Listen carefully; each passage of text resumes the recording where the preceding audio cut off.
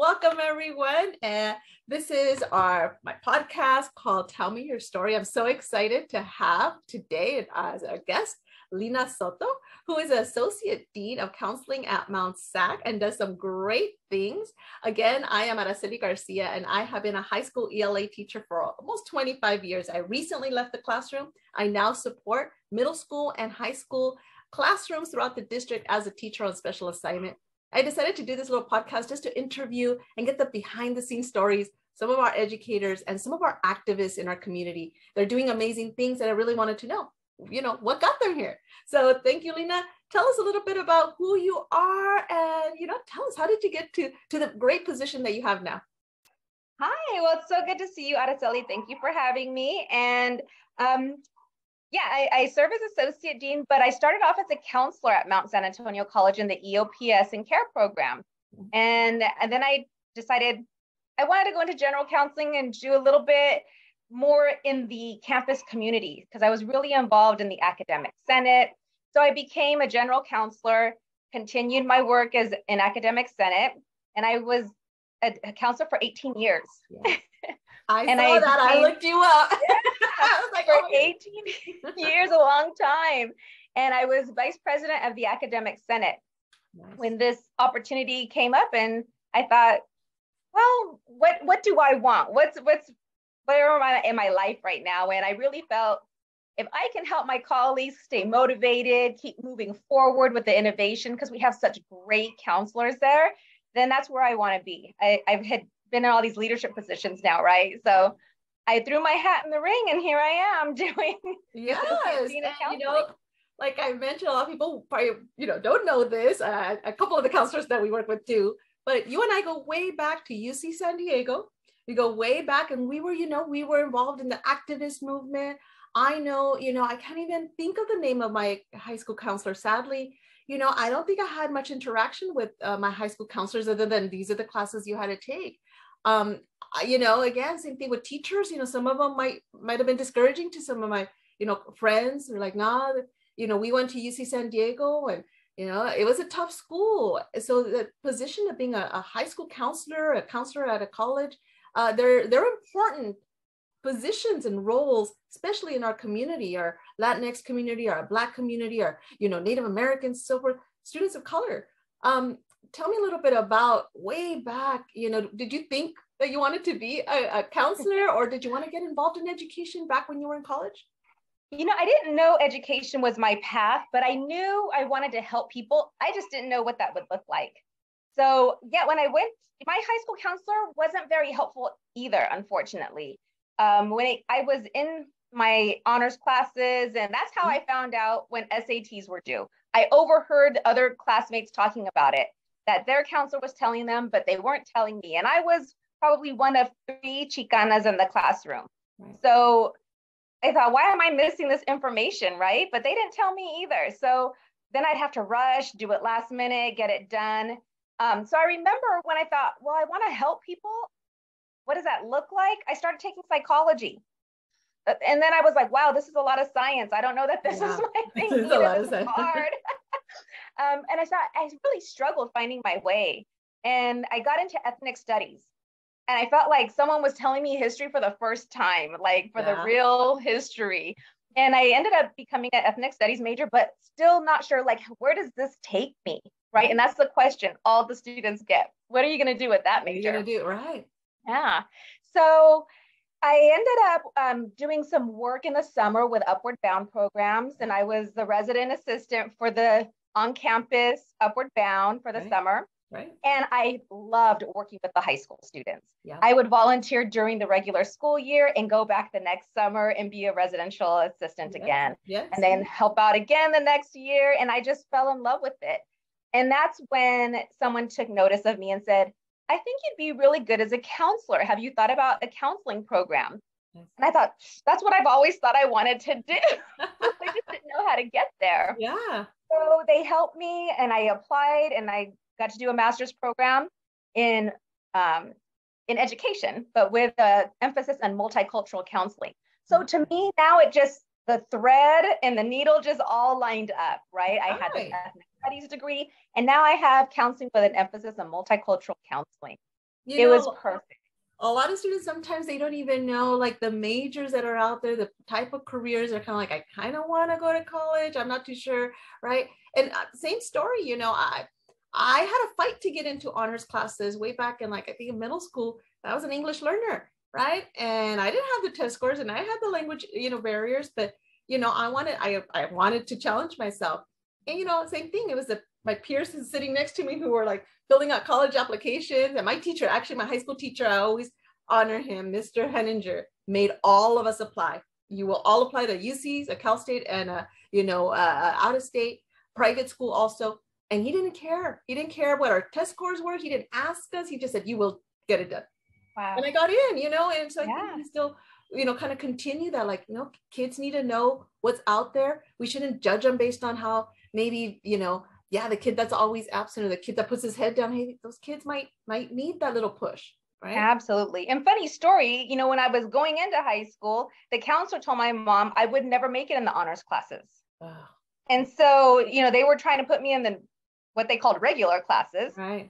And I remember being nervous. So I was like, Mom, please take time off work and do this, because I was nervous. I don't know why, but she was like, okay, fine. So she took the time off of work, which was hard for her. Yeah. And then she was glad that she did, because when he was like saying, oh, she can only do the regular classes, not the honors, she goes, but I know my daughter, she needs to be challenged, and she hasn't been challenged. And that's why her test scores haven't improved. Yeah. So I want her in these classes. And if she doesn't make it, okay, then I'll put her back, but give her a chance.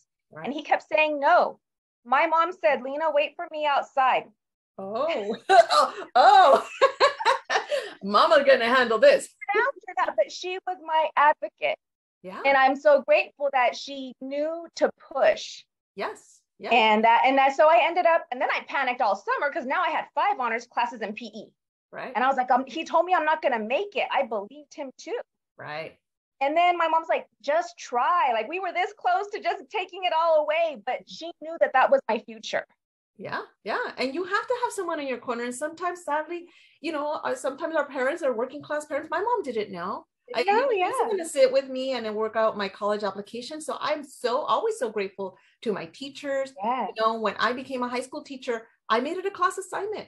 Everyone's, my regular ed class, my AP class, my ELD class, everyone's going to know what that portal looks like, what, all the types how to make that email, check those emails. How to pick up a phone and make a phone call if you don't understand a question.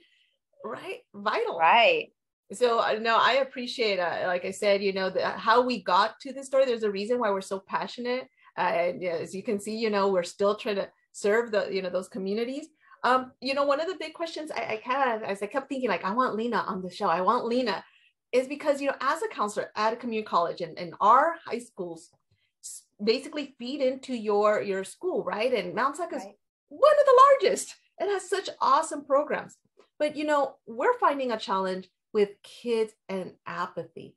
After, coming back from distance learning and interrupted education with so many substitutes and kids being sick, even still now, we're still facing with a lot of sicknesses. Now we have flu, now we have this. Are you seeing also a sense of apathy? How are students coming back from this post-pandemic type of era? Yeah, I think in the beginning, we really saw a lot of that. We definitely saw a huge increase in our mental health services and it being utilized. Mm-hmm. And a lot more referrals to our behavior and wellness team. Wow. Where people were noticing that students were really struggling, either behaviorally or apathy or just needing someone to talk to. Wow. So we did notice that. And I think we still are. But what we've noticed, I would say this fall, more than anything, is the excitement to be back to almost normal. Almost normal. Yeah. That's great. That's good. Yeah. That's been really, really nice to see. And I think what they're struggling with now is, okay, I want some online because they like how, they think it's going to be easy, I think. Yeah. Yeah. Even though it may not have been easy when they were doing this during the pandemic, but they think it might be a little easier.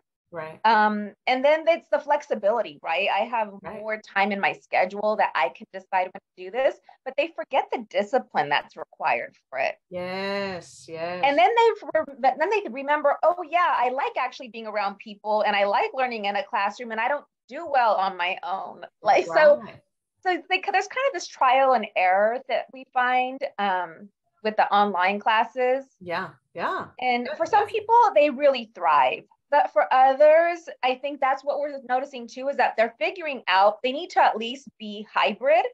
Right. Right. Or in person.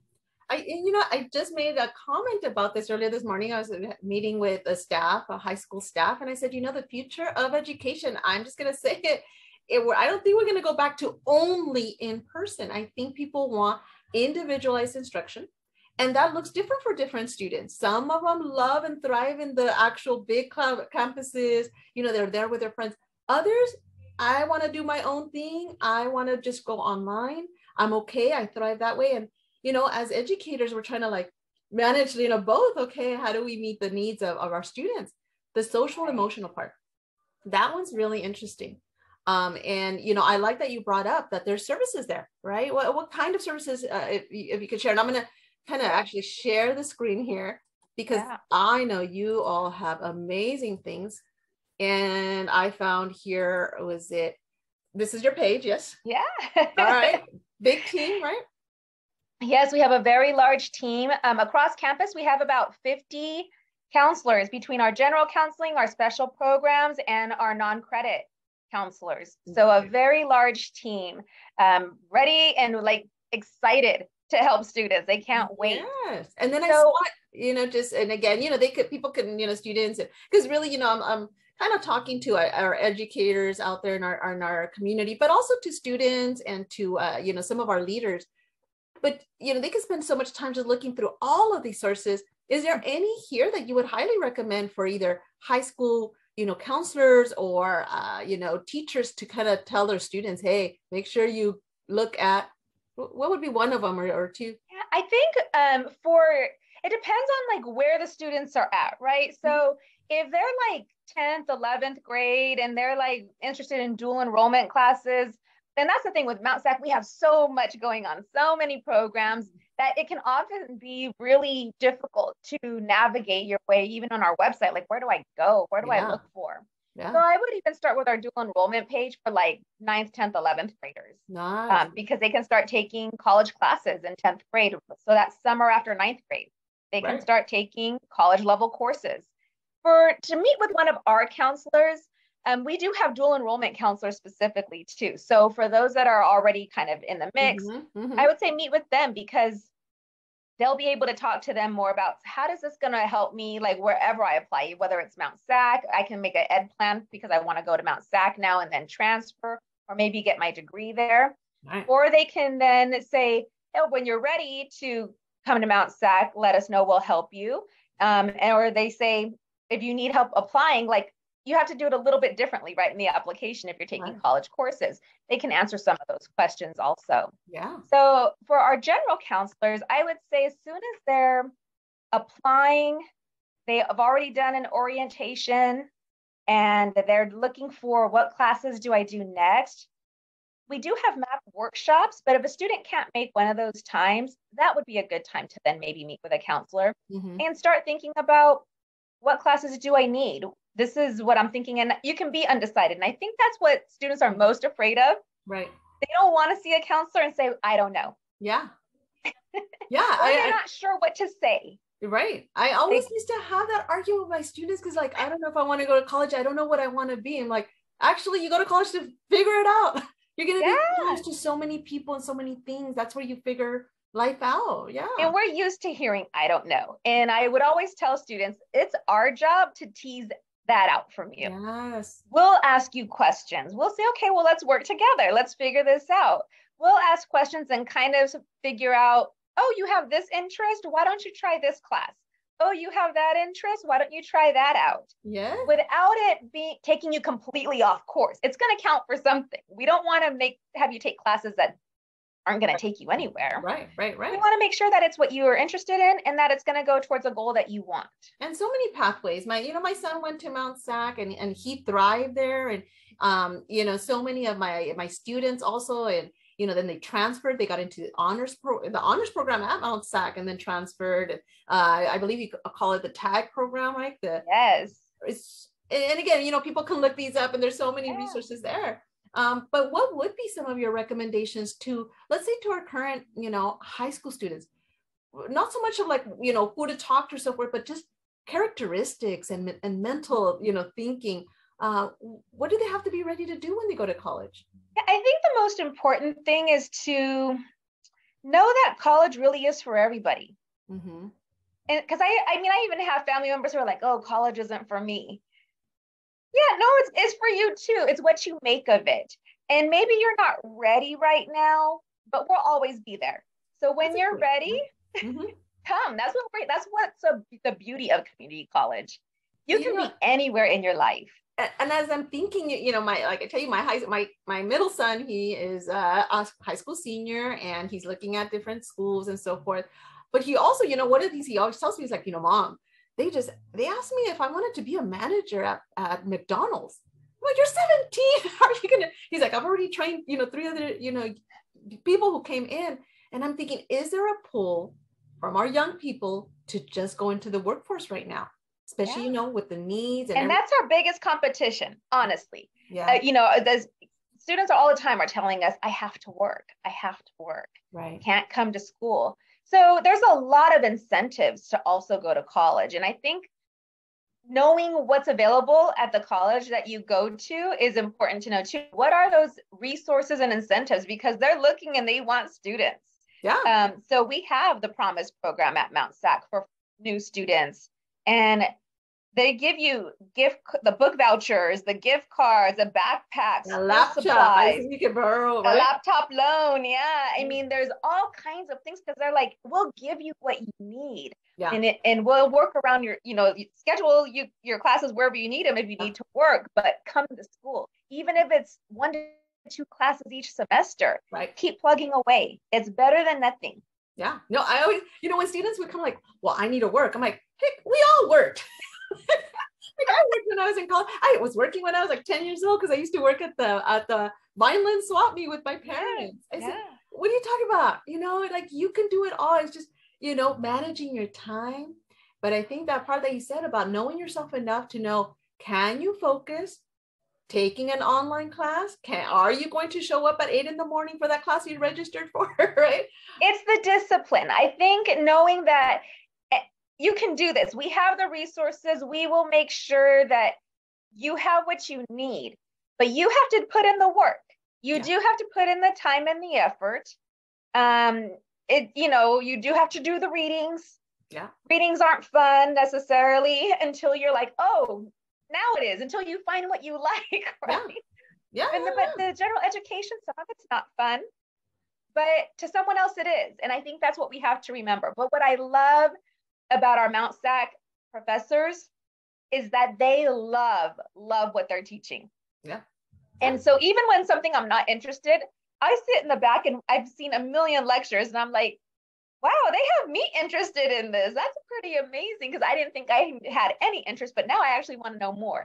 And that's the beauty of being at a community college. You have very passionate professors who are PhDs and master's levels, and they can't wait to share with you. They just want you to be a little excited at least. A little, give some effort. Right. I mean, again, I know a lot of people don't know this, but I was actually a biology major when I went to UC San Diego because, we all wanted to be doctors. I know I wanted to be a doctor.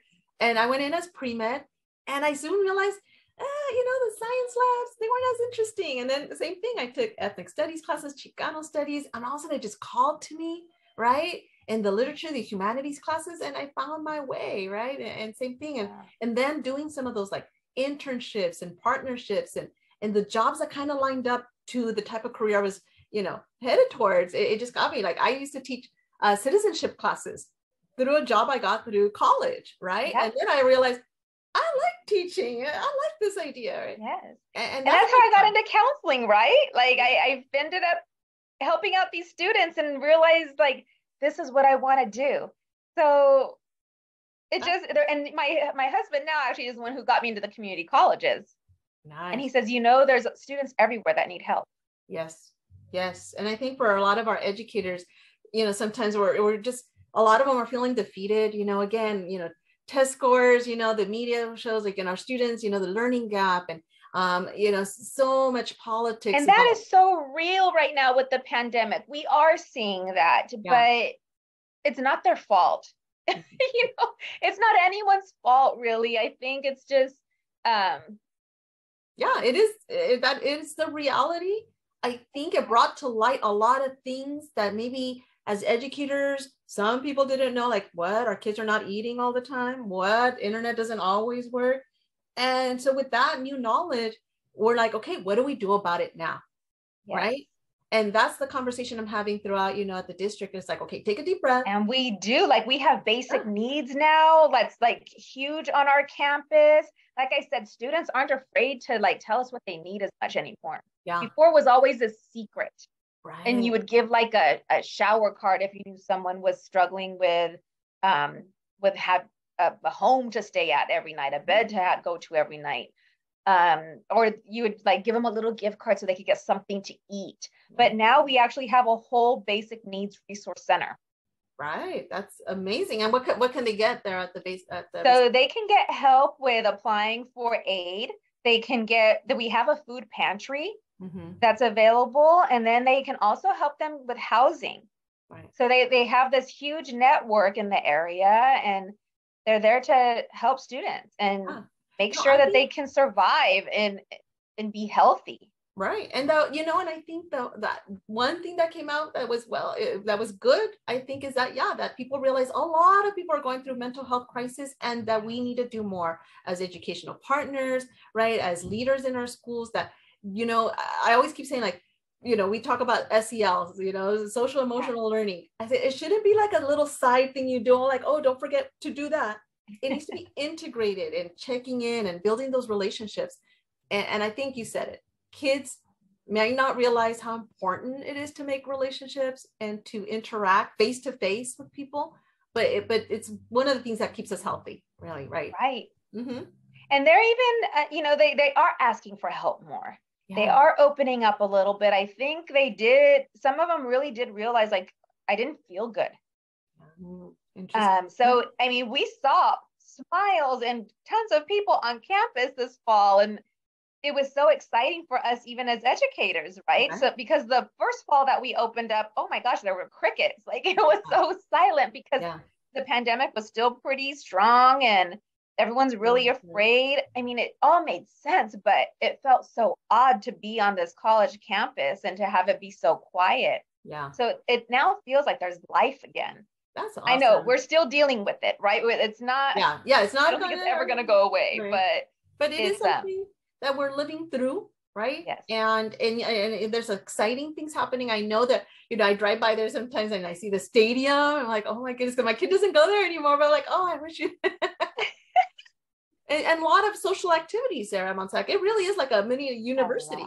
There's so much. We have so many programs and resources available for students, and really whatever they want to look for, they can find, whether it's in a club or a program, right? So we have a lot of our first generation because that's the largest population, first generation students on our campus.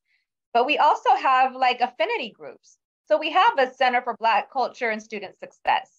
Nice. We have a brand new El Centro. Oh, do you? Yeah. It's so beautiful, right? So it's for all of our Latina students, and it's to educate the campus community, and it's to involve the community outside of campus. That's what the Center for Black Culture and Student Success is for El Centro. We have our Arise program for our Anapeasy and Apache groups. Nice. We have our Dream program for our dreamers. We have Reach, and then of course you can be in every single one of these as well. Explore. There's just so much. There's so much support there. What what else? I'm trying to think of what else we have, you know, but I'm then we sure, have like, we have a large LGBTQ population in we our have high a school. pride center. Yes, right. So I think no one needs to feel alone. Even, we sometimes, put on pedestals these top universities and you're going to go far away. But sometimes, going down the street, and that's what Mt.Sac is, definitely down the street for many of our students as they're trying to figure out who we are, or even leaving Mt.Sac with a certificate, right? Right. And you have all kinds of great, like I said, programs. And to know that there's so many also, support and groups and things. So the student doesn't have to just go take a class and come back home, that there's places for them to be. Mm-hmm. And there's a lot of ways to get involved. So even our associated students, the student government, our clubs are very active, but even if they want to know more about how do I get involved with making decisions on the campus, we have big committees that professors and staff are on making decisions, right? And they always need student input. Nice. So if students want to get involved and find out more about that, they can be part of these committees, these campus-wide committees. Leadership skills, speaking skills, right? A lot of young people. It's amazing. Yeah, there's so much. And if they want to be a tutor, right, or they're awesome at what they want to, with their math and English, become tutors. There's so much opportunity. And you said your son went to Mt.Sac, and my daughter's actually currently attending. Nice. And she's also going to the Mt.Sac Early College Academy. Oh, great. And utilizing dual enrollment. Yes. So I have, my two girls are really like thriving with what Mt.Sac has to offer too. Yes. And so it's really nice to not only see after all these years of my career how it's really impacted students, but how it's impacting even my own children.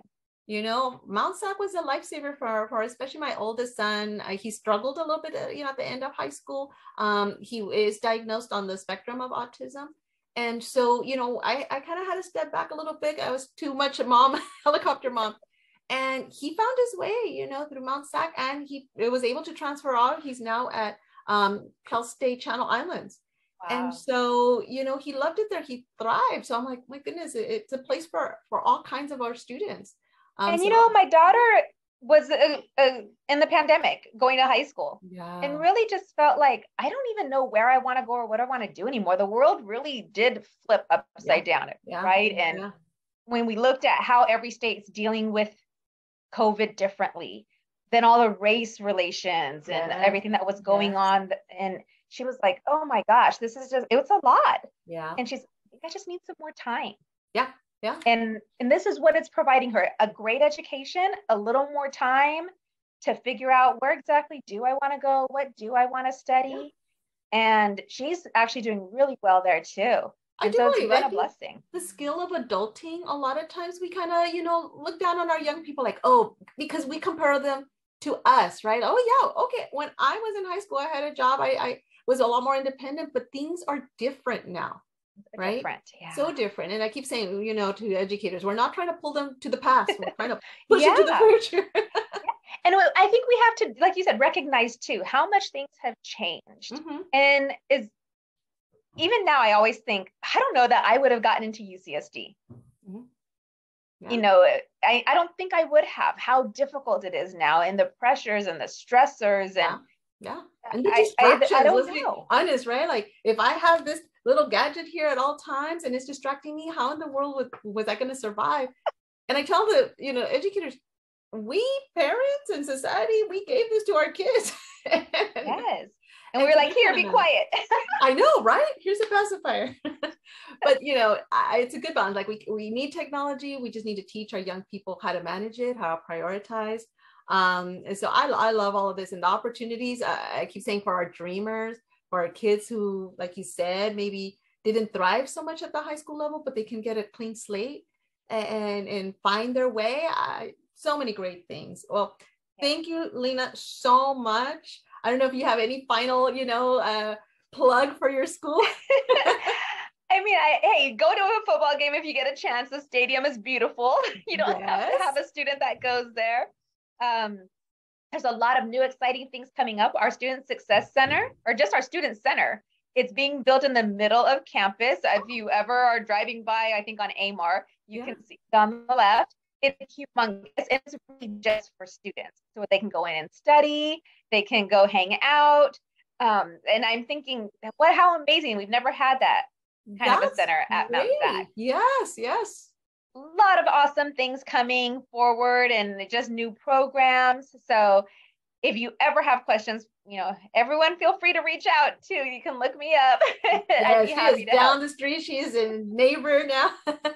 Well, thank you so much for giving your time. And yes, if anybody does have questions, I'll have my contact information and Lina's contact information, especially, for any educators out there who want to know more about early college or the dual enrollment program. Great, great things for our young people.